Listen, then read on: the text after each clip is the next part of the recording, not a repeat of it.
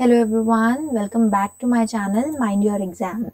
So in this video we would be studying about different operations that can be performed on a Python list. Okay, so in the previous video we studied what are lists, how to access different elements of the list, and how can we say that whether a Python list is mutable or not. So now we will try to mutate the Python list, and even if not mutate, we'll try to perform different operations that we already saw were possible using the Python strings. So the first operation is the concatenation operation. So in concatenation, when we perform concatenation on a Python list, it basically helps us to join the contents of two lists. So the concatenation operation is performed using the plus operator, or we also call it as the concatenation operator plus. Then how do you perform concatenation? So in concatenation, you need to have two different lists at least, and the contents of the list that is appearing to the left hand side of the concatenation operator will appear first in the concatenated list, and the contents of the list appearing on the right hand side of the concatenation operator will appear after the elements of the list at the left hand side. Okay, so if we have two lists, namely list 1 and list 2, then when we concatenate it by using this command list 1 plus list 2, so first the resulting list will have the elements of list 1, and the elements are 1, 2 and 3, and then the concatenated list will have the elements of the second list, which was specified at the right hand side of the plus operator, and these elements are 4, A and 5.6. So this is how you concatenate. Now using concatenation operator, you need to be very sure that both the operands that you are specifying on either side of this operator are of the same data type. So if you are concatenating lists, you should have both the operands as lists, otherwise you will get a type error. Okay, and another important point is that concatenation does not change the elements of the existing lists that are being concatenated. So what do I mean by that? So if in the previous example you concatenated lists, list 1 and list 2, and you got this particular result, now the new concatenated list will be stored separately, and the existing list will have the same old contents. So even after concatenation, list 1 will have the 3 elements, namely 1, 2 and 3, and list 2 will have the old elements itself, 4, A and 5.6, and this new list you can assign to a new list variable. Okay, and the second important point that I was talking about is, if you try to append, or if you try to concatenate two different data types using the concatenation operator, you will get a type error that you can only concatenate lists, or you can only concatenate strings, or you can concatenate data belonging to the same data type. Okay, now coming to the second operation, which is the repetition operation. So repetition operation is performed using the star operator, which is also known as the repetition operator.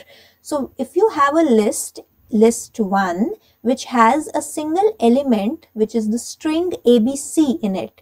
Now when you use the repetition operator on list 1 and you repeat this list 3 times, then you will get a new list that will consist of 3 elements, and each of these elements will be the repetition of the elements that are contained in list 1.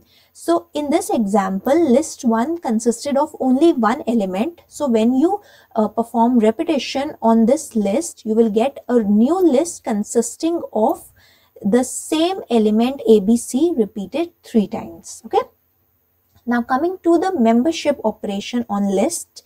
So in case of list, just like strings, there are two kinds of membership operations that are possible. First is in, the membership operator in, and the second operator is not in. Okay, so in operator is used to check whether a particular element is present in that particular list or not. And if a particular element is present, then the return value of this operator is true, otherwise it is false. So if you have a list again with the name of list1, which has 3 elements, mind, your, exam. These are 3 strings which are the 3 elements of this list. Now if you want to check whether the string channel is a part of list1, that means whether this particular string is an element that exists in list1 or not, then you use the membership operator in, and then you'll get the result as false, because this particular string is not an element of the list that you are specifying here. List1 does not contain the string channel. Now if you check whether the string exam is a element or is a member of the list1, then you will get the result as true, because yes, the element exam is present as the third element of this list, list1. Now, so there is a complementary membership operator, which is the not in operator, and this returns true when a particular element is not present in the given list, and vice versa. So if I recheck these 2 strings, channel and exam, with the case of not in operator, then the results would be opposite. So channel string is not present in the list1, that is why the result will be true, and the string exam is present in list1, that is why when we apply the not in operator on it, we get the result as false. So not in operator will give true when the particular element that we are checking is not present in the list, and if the element is present, it will return false. Okay. Now the last operation for the day is the slicing operation that we can perform on lists, similar to slicing in strings. So what was the syntax of the slicing operation in string? So we specified the string that we want to slice. Then we specified at least 2 kinds of indices. We can skip these indices also, but you specified 2 indices separated by a colon. The first index value specified from where you want to slice the particular string, and the second index value was the index value before which you want to stop slicing. So if we have a list L1, the same rules will apply. The list named list1 has 4 elements, mind, your, exam, channel.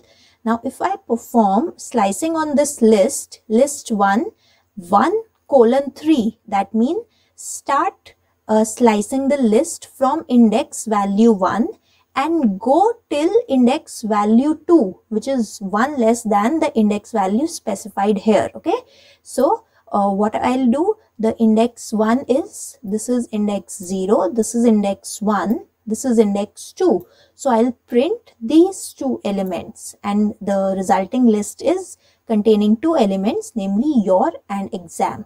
Okay.